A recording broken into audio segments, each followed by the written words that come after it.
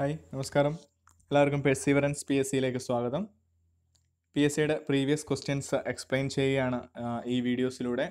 അപ്പം ഇനി 27 വരെയുള്ള ക്വസ്റ്റ്യൻസ് പറഞ്ഞു. ഇനി 28ാമത്തെ ക്വസ്റ്റ്യനിലേക്ക് വരുന്നു. കേരള ഫിഷറീസ് കോർപ്പറേഷൻ്റെ ആസ്ഥാനം എവിടെയാണ്? കേരള ഫിഷറീസ് കോർപ്പറേഷൻ്റെ ആസ്ഥാനം എവിടെയാണ്? ഓപ്ഷനിൽ കൊല്ലം, ആലപ്പുഴ, മലപ്പുറം, തിരുവനന്തപുരം. ഇതിലേതാണ് കേരള ഫിഷറീസ് കോർപ്പറേഷൻ്റെ ആസ്ഥാനം? അപ്പോൾ ഇതിൻ്റെ ഉത്തരം ഈ ഓപ്ഷനിൽ എങ്ങുമില്ല. PSC റിമൂവ് ചെയ്ത ഒരു ക്വസ്റ്റ്യൻ ആണ് ഇത്. കേരള ഫിഷറീസ് കോർപ്പറേഷൻ്റെ ആസ്ഥാനം എവിടെയാണെന്നുള്ള ചോദ്യത്തിൽ ഓപ്ഷൻ ഒന്നുമില്ല. അപ്പോൾ ഇത് റിമൂവ് ചെയ്ത ക്വസ്റ്റ്യൻ ആണ്. അപ്പോൾ നമുക്ക് അറിയണം കേരള ഫിഷറീസ് കോർപ്പറേഷൻ്റെ ആസ്ഥാനം എവിടെയാണ് എന്നറിയണം. കേരള ഫിഷറീസ് കോർപ്പറേഷൻ്റെ ആസ്ഥാനം എറണാകുളത്താണ്. കേരള ഫിഷറീസ് കോർപ്പറേഷൻ്റെ ആസ്ഥാനം. അപ്പോൾ ഇതേപോലെ ചില ആസ്ഥാനങ്ങളെ കുറിച്ചിട്ട്, ചില കോർപ്പറേഷനുകളെ കുറിച്ചിട്ട്, ചില ലിമിറ്റഡ്സ് അതൊക്കെ എവിടെയാണ് എന്ന് PSC ചോദിക്കാറുണ്ട്. അങ്ങനെ ചോദിച്ച ഒരു 3-4 പോയിന്റുകൾ നമുക്ക് പഠിക്കണം. ഓക്കെ, അപ്പോൾ ഒന്നാമതായിട്ട് ചോദിച്ച ഒരു കാര്യം നമുക്ക് പഠിക്കാം. കോക്കനട്ട് ഡെവലപ്മെൻറ്റ് കോർപ്പറേഷൻ, നാളികേര വികസന കോർപ്പറേഷൻ അല്ലെങ്കിൽ കോക്കനട്ട് ഡെവലപ്മെൻറ്റ് കോർപ്പറേഷൻ സ്ഥിതി ചെയ്യുന്നത് ബാലരാമപുരത്താണ്. അങ്ങനെയാണ് ചോദിച്ചിട്ടുള്ളത്. ബാലരാമപുരത്താണ് കോക്കനട്ട് ഡെവലപ്മെൻറ്റ് കോർപ്പറേഷൻ സ്ഥിതി ചെയ്യുന്നത്, തിരുവനന്തപുരം ജില്ലയിലെ ബാലരാമപുരത്ത്. അടുത്തത് പഠിക്കാം. Kerala ceramics limited. Kerala ceramics ലിമിറ്റഡിൻ്റെ ആസ്ഥാനം എവിടെയാണ് എന്ന് PSC ചോദിച്ചു. ഉത്തരം എവിടെയാണ്? കുണ്ടറയിലാണ്. കൊല്ലം ജില്ലയിലെ കുണ്ടറയിലാണ് കേരള സെറാമിക്സ് ലിമിറ്റഡ്. ഇനി പിന്നീട് PSC പ്രീവിയസ് ആയിട്ട് ചോദിച്ച മറ്റൊരു പ്രധാനപ്പെട്ട ചോദ്യമാണ് Rajeev Gandhi combined cycle power project. Rajeev Gandhi combined cycle power project സ്ഥിതി ചെയ്യുന്നത് കായംകുളം ജില്ലയിലാണ്, ആലപ്പുഴയിൽ. ആലപ്പുഴയിലെ കായംകുളം ജില്ലയിലാണ് Rajeev Gandhi combined cycle power project സ്ഥിതി ചെയ്യുന്നത്. ഇനി ഒറ്റ പോയിന്റ് കൂടെ ഇതുമായിട്ട് ബന്ധപ്പെട്ട് നമുക്ക് പഠിക്കാം. Headquarters of Malabar special police. Malabar special പോലീസിൻ്റെ ആസ്ഥാനം ഒരുപാട് തവണ ആവർത്തിച്ച ഒരു ചോദ്യമാണ്. ചില ആസ്ഥാനങ്ങൾ ചോദിച്ചിട്ട് ഏത് സ്ഥലത്താണ് അത് സ്ഥിതി ചെയ്യുന്നത്, ഈ ഒരു പാറ്റേണിൽ ചോദ്യങ്ങൾ കുറേ ചോദിക്കാറുണ്ട്. അതിലിപ്പോൾ നമുക്കൊരു 4 എണ്ണം പഠിക്കുന്നു. അതിൽ ഇപ്പം പറഞ്ഞു മലബാർ സ്പെഷ്യൽ പോലീസിൻ്റെ ഹെഡ്ക്വാർട്ടേഴ്സ് എവിടെയാണ്? മലപ്പുറം ജില്ലയിലാണ് Malabar special police. Malabar special police എന്ന് പറയുമ്പോൾ ആദ്യത്തെ 2 വാക്കുകൾ ഏതാണ്?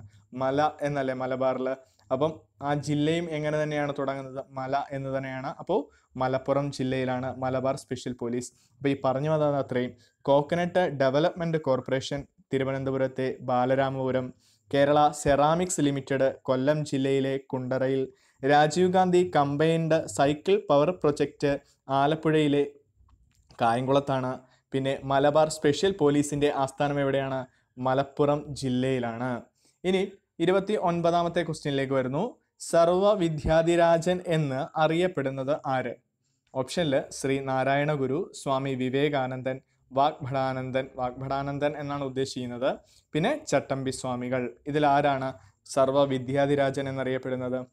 പ്രീവിയസ് ക്വസ്റ്റ്യൻസ് കുറേ ചെയ്തിട്ടുള്ളവർക്ക് കൃത്യമായിട്ട് അറിയാം. സർവ വിദ്യാധിരാജൻ എന്ന് അറിയപ്പെടുന്നത് ചട്ടമ്പി സ്വാമികളെയാണ്.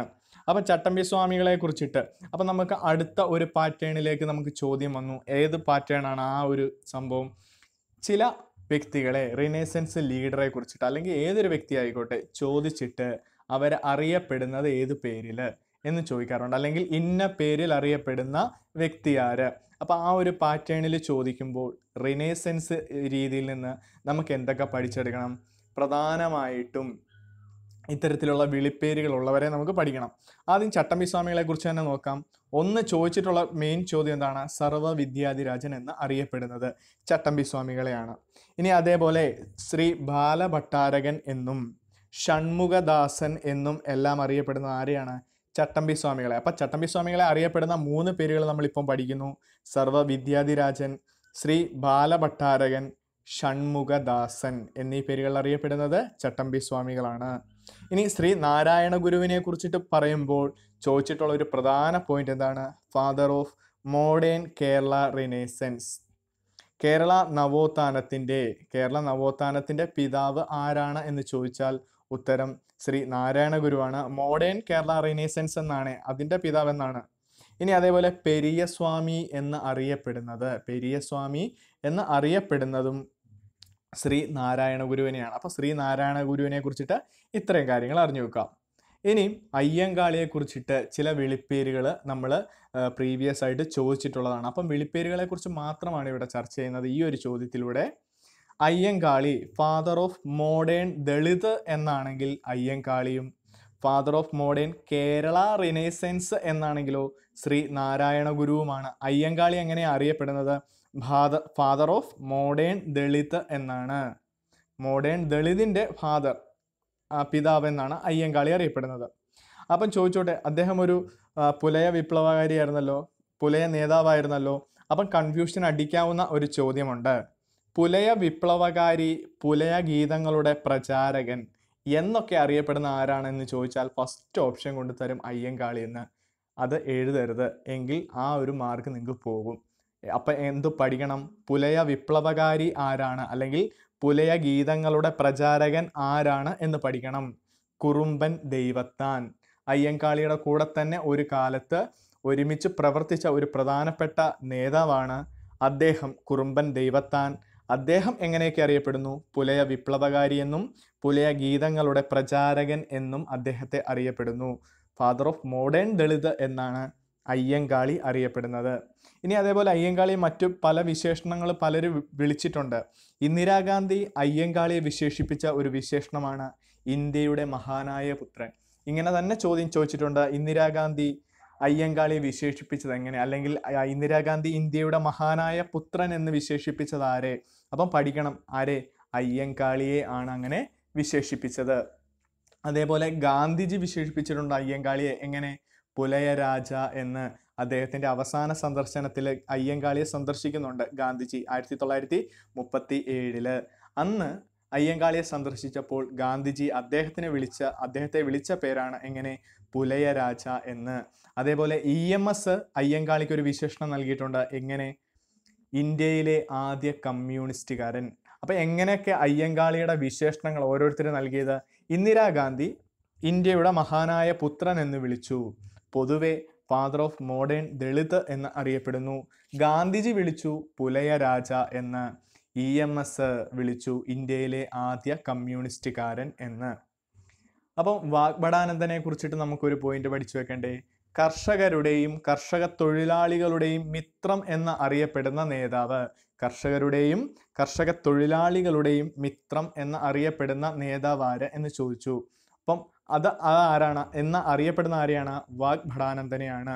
ഓക്കെ, അപ്പം ഇത്രയും കാര്യങ്ങൾ അറിഞ്ഞു വെക്കണം. ഇനി 30ാമത്തെ ക്വസ്റ്റ്യനിലേക്ക് വരുന്നു. മിശ്രഭോജനം നടത്തിയതിന് നേതൃത്വം നൽകിയ മഹാൻ ആര്? മിശ്രഭോജനത്തിന് നേതൃത്വം നൽകിയ മഹാൻ ആര്? ഓപ്ഷനിൽ അയ്യങ്കാളി, ശ്രീ നാരായണ ഗുരു, സഹോദരൻ അയ്യപ്പൻ, കുമാരഗുരുദേവൻ എന്നിങ്ങനെ ഓപ്ഷനിലുണ്ട്. ആരാണ് മിശ്രഭോജനത്തിന് നേതൃത്വം നൽകിയ മഹാൻ? ഓപ്ഷൻ സി ആണ്, സഹോദരൻ അയ്യപ്പൻ. അല്ലെങ്കിൽ ഓപ്ഷനിൽ എങ്ങനെയായിരിക്കും കാണുക? കെ അയ്യപ്പൻ. രണ്ടും ഒരാൾ തന്നെയാണ്. അപ്പം ഇങ്ങനെ പഠിച്ചു നോക്കുക, സഹോദരൻ കെ അയ്യപ്പനാണ് മിശ്രഭോജനം നടത്തിയത്. ഈ മിശ്രഭോജനത്തെ കുറിച്ചിട്ട് തന്നെ ചോദിച്ചിട്ടുണ്ട്. മിശ്രഭോജനം എവിടെ വെച്ചിട്ടാണ് അദ്ദേഹം നടത്തിയത്? ചെറായിയിലെ തുണ്ടിപ്പറമ്പിൽ. 1917 മെയ് 29. ഈ 2017 മെയ് 29 അതിൻ്റെ 100ാം വാർഷികം ആഘോഷിച്ചു. അതുകൊണ്ട് അത് ചോദിക്കാൻ ചാൻസ് ഉള്ള ഒരു ക്വസ്റ്റ്യൻ ആണ്. 1917 മെയ് 29. അദ്ദേഹത്തിൻ്റെ ജന്മസ്ഥലമായ ചേറായി എന്ന് പറയുന്ന സ്ഥലത്തെ തുണ്ടിപ്പറമ്പിലാണ് സഹോദരൻ കെ അയ്യപ്പൻ മിശ്രഭോജനം നടത്തിയത്. ഏറ്റവും കൂടുതൽ തവണ ചോദിച്ച ഭോജന ചോദ്യമാണ് മിശ്രഭോജനം. ഈ ഭോജനങ്ങളെ കുറിച്ചിട്ട് PSCയുടെ പ്രീവിയസ് കാര്യങ്ങൾ നമുക്ക് നോക്കാം. പ്രധാനമായിട്ട് എല്ലാത്തിൻ്റെയും ഒന്നും വേണ്ട എങ്കിലും നടത്തിയത് ആരാണ്, ഏത് വർഷം നടത്തി, എവിടെ നടത്തി എന്നുള്ള രീതിയിൽ ഈ ഭോജനങ്ങളെ കുറിച്ച് ചോദിക്കാറുണ്ട്. അപ്പം മിശ്രഭോജനം നമുക്കറിയാം 1917 മെയ് 29 ചേറായി എന്ന സ്ഥലത്തെ തുണ്ടിപ്പറമ്പിൽ സഹോദരൻ കെ അയ്യപ്പൻ നേതൃത്വം നൽകിയതാണ് മിശ്രഭോജനത്തിന്. അപ്പം മറ്റ് ചില ഭോജനങ്ങളും കൂടെ നോക്കാം. പ്രീതി ഭോജനം ആരാണ് നടത്തിയത്? പ്രീതി ഭോജനം എന്ന് PSC ചോദിച്ചിട്ടുണ്ട്. വാഗ്ഭടാനന്ദനാണ്. വർഷം കൂടെ ജസ്റ്റ് ഒന്ന് അറിഞ്ഞു വെക്കുക, 1927. 1927 പ്രീതി ഭോജനം നടത്തുന്നത് ആര്? വാഗ്ഭടാനന്ദൻ. ഇനി അതേപോലെ പന്തി ഭോജനം നടത്തിയതാരാണ്? പന്തി ഭോജനം തൈക്കാട് അയ്യാഗുരുവാണ്. പന്തി ഭോജനം. 1927 വാഗ്ഭടാനന്ദനാണ് പ്രീതി ഭോജനം. 1917 മെയ് 29 സഹോദരൻ കെ അയ്യപ്പൻ മിശ്രഭോജനം. അപ്പോൾ അടുത്തത് പഠിക്കാം. പന്തിഭോജനം ആരാ? തൈക്കാട് അയ്യ അല്ലേ? അതിൻ്റെ കൂടെ സമ എന്നും കൂടെ ചേർത്താൽ അത് വൈകുണ്ഠസ്വാമികളാണ്. സമപന്തി ഭോജനം വൈകുണ്ഠസ്വാമികൾ നടത്തിയതാണ്. അപ്പോൾ ഇത്രയും പഠിക്കണം. ഇനി ലാസ്റ്റ് ഒരു ഭോജനോടെ പഠിക്കാം. കുറേ ഭോജനങ്ങളുണ്ട് PSC പ്രീവിയസ് ആയത്, എല്ലാം കൂടെ പറയാൻ പറ്റാത്തതുകൊണ്ട് പറയുന്നില്ല. ഇനി ഒന്നുകൂടെ പഠിക്കുക. പട്ടി ഭോജനം നടത്തിയത് ചട്ടമ്പി സ്വാമികളാണ്. അപ്പോൾ അത്രയും ഒന്നുകൂടെ നോക്കാം. മിശ്രഭോജനത്തെക്കുറിച്ച് മെയിനായിട്ട് അറിഞ്ഞു വെക്കണം. മിശ്രഭോജനം സഹോദരൻ കെ അയ്യപ്പനാണ്. ചെറായിയിലെ തുണ്ടിപ്പറമ്പിലാണ്. 1917 മെയ് 29 പ്രീതി ഭോജനം 1927 വാഗ്ഭടാനന്ദനാണ് നടത്തിയത്. പന്തി ഭോജനം നടത്തിയത് തൈക്കാട് അയ്യാഗുരു.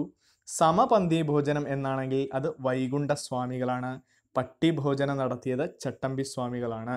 പട്ടി ഒരു ഇട്ടായ ഉണ്ടല്ലോ, അപ്പം ചട്ടമ്പി സ്വാമികൾക്ക് ഒരു ഇട്ട ഉണ്ടല്ലോ. അപ്പം പഠിച്ചു വെക്കാൻ വേണ്ടി മാത്രം ആ ഒരു കാര്യം ഓർക്കുക. പട്ടി ഭോജനം ചട്ടമ്പി സ്വാമികൾ. ഇനി അടുത്ത ക്വസ്റ്റ്യനിലേക്ക് വരുന്നു. കേരളത്തിൽ ഏറ്റവും കുറച്ച് 31ാമത്തെ ചോദ്യം. ശ്രീലങ്കൻ തപാൽ സ്റ്റാമ്പിൽ പ്രത്യക്ഷപ്പെട്ട ആദ്യ മലയാളി ആര്? ശ്രീലങ്കൻ തപാൽ സ്റ്റാമ്പിൽ പ്രത്യക്ഷപ്പെട്ട ആദ്യ മലയാളി. ഓപ്ഷൻ നമുക്കിത് നല്ലപോലെ അറിയാം. അൽഫോൻസാമ, ജി ശങ്കരക്കുറുപ്പ്, ശ്രീ നാരായണ ഗുരു, കുമാരനാശാൻ എന്നിങ്ങനെയാണ് ഓപ്ഷനിൽ. ഉത്തരം ഏതാണ്? ശ്രീ നാരായണ ഗുരുവാണ്. അപ്പം ഇങ്ങനെ ചോദിച്ചിട്ടുണ്ടല്ലോ. ഇതൊന്നും കൂടെ ഡെവലപ്പ് ചെയ്ത് PSC പ്രീവിയസ് ആയിട്ട് ചോദിച്ചിട്ടുണ്ട്. ഏത് വർഷമാണ് ശ്രീലങ്ക ശ്രീ നാരായണ ഗുരുവിനെ തപാൽ സ്റ്റാമ്പിൽ ആദരിച്ചത്? ഏത് വർഷം? 2009. 2009 ശ്രീലങ്കയുടെ തപാൽ സ്റ്റാമ്പിൽ അദ്ദേഹം പ്രത്യക്ഷപ്പെട്ടത്, ശ്രീ നാരായണ ഗുരു. അപ്പം അൽഫോൻസാമയെ കുറിച്ചിട്ട് ഈ തപാലുമായിട്ട് ബന്ധപ്പെട്ട് നമുക്ക് പഠിക്കാനുള്ള പോയിന്റ് എന്താണ്? ആദ്യ മലയാളി വനിത. തപാൽ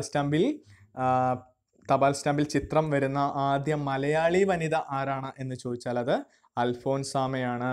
ഇനി കുമാരനാശാനെ കുറിച്ചിട്ട് തപാൽ സ്റ്റാമ്പുമായിട്ട് ബന്ധപ്പെട്ട് പഠിക്കാനുള്ള പ്രീവിയസ് എന്താണ്?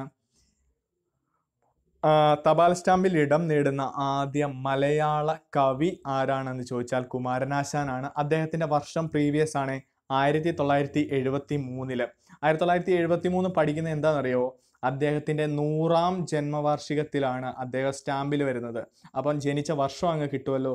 1873 ജനിച്ചു. 100ാം വാർഷികം 1973 ആചരിച്ചപ്പോൾ ആ 1973 കുമാരനാശാനെ തപാൽ സ്റ്റാമ്പിൽ ആദരിച്ചു. അങ്ങനെ വന്നപ്പോൾ കുമാരനാശാൻ എന്തായി? പ്രത്യേകത എന്തായി? തപാൽ സ്റ്റാമ്പിൽ ഇടം നേടുന്ന ആദ്യ മലയാള കവിയായി. ഓക്കെ, അപ്പോൾ ഇത്രയും പഠിച്ചു നോക്കുക. ശ്രീ നാരായണ ഗുരു 2009 ശ്രീലങ്കയുടെ തപാൽ സ്റ്റാമ്പിൽ ഇടം നേടുന്നത്. അൽഫോൻസാമ ഇടം നേടുന്ന ആദ്യ മലയാള വനിതയാണ്. 1996 അൽഫോൻസാമ ഇടം നേടുന്നത്. ജി ശങ്കരക്കുറുപ്പിനെ കുറിച്ചും കൂടെ ഒന്ന് ഓർത്തു വെക്കാം. തൊട്ടടുത്ത വർഷം അൽഫോൻസാമ കഴിഞ്ഞാൽ തൊട്ടടുത്ത വർഷം 1997 ജി ശങ്കരക്കുറുപ്പിനെ തപാൽ സ്റ്റാമ്പിൽ ആദരിക്കുന്നു. 1997. ഇനി അടുത്ത ക്വസ്റ്റ്യനിലേക്ക് വരാം. 32ാമത്തെ ക്വസ്റ്റ്യൻ. കേരളത്തിൽ ഏറ്റവും കുറച്ച് വില്ലേജുകളുള്ള താലൂക്ക് ഏത്? കേരളത്തിൽ ഏറ്റവും കുറച്ച് വില്ലേജുകളുള്ള താലൂക്ക്. ഓപ്ഷനിൽ കുന്നത്തൂര്, കാട്ടാക്കട, വർക്കല, അമ്പലപ്പുഴ. ഇത് പ്രീവിയസ് ആണ്, കുറേ തവണ ചോദിച്ചിട്ടുള്ളതാണ്. ഈ കുന്നത്തൂര് പ്രധാനപ്പെട്ട ഇഷ്ട ചോദ്യമാണ് താലൂക്കുകളിൽ PSCയുടേത്. ഉത്തരം ഏതാണ്? കേരളത്തിലെ ഏറ്റവും കുറച്ച് വില്ലേജുകളുള്ള താലൂക്ക് കുന്നത്തൂർ താലൂക്കാണ്. കുന്നത്തൂര് താലൂക്കാണ്. അപ്പോൾ ഈ താലൂക്കിനെ ബേസ് ചെയ്ത് PSC ചോദിച്ച കുറച്ച് ചോദ്യങ്ങളൊന്നും നമുക്ക് നോക്കാം. PSC പ്രീവിയസ് ആയിട്ട് ചോദിച്ച താലൂക്കുകൾ മാത്രം. നോർത്തേൺ മോസ്റ്റ് താലൂക്ക് ഏതാണ്? ഏറ്റവും വടക്കേ അറ്റത്തുള്ളത് മഞ്ചേശ്വരം താലൂക്കാണ്. ഏറ്റവും നോർത്തേൺ മോസ്റ്റ് താലൂക്ക് മഞ്ചേശ്വരം താലൂക്ക്. അങ്ങനെയാണെങ്കിൽ സൗത്തേൺ മോസ്റ്റ് താലൂക്ക് ഏതാണ്? തിരുവനന്തപുരത്ത് സൗത്തേൺ മോസ്റ്റ് അങ്ങ് തെക്കേ അറ്റത്തുള്ള taluk നെയ്യാറ്റിൻകരയാണ്. Southern most taluk നെയ്യാറ്റിൻകരയും northern most taluk മഞ്ചേശ്വരവും ആണ്. ഇനി താലൂക്കുമായിട്ട് ബന്ധപ്പെട്ട അടുത്ത കൂടുതൽ തവണ ചോദിച്ച ചോദ്യമാണ്, കടൽ തീരം കൂടുതലുള്ള താലൂക്ക് ഏതാണ് എന്ന്. ചേർത്തലയാണ്. കടൽ തീരം കൂടുതലുള്ള താലൂക്ക് ചേർത്തലയാണ്. അതേപോലെ first fully computerised taluk office. First fully computerised taluk office ചോദ്യം ചോദിച്ചിട്ടുള്ളതാണ്. ഒറ്റപ്പാലമാണ്. പാലക്കാട് ജില്ലയിലെ ഒറ്റപ്പാലമാണ് first fully computerised taluk office. Okay, thank you.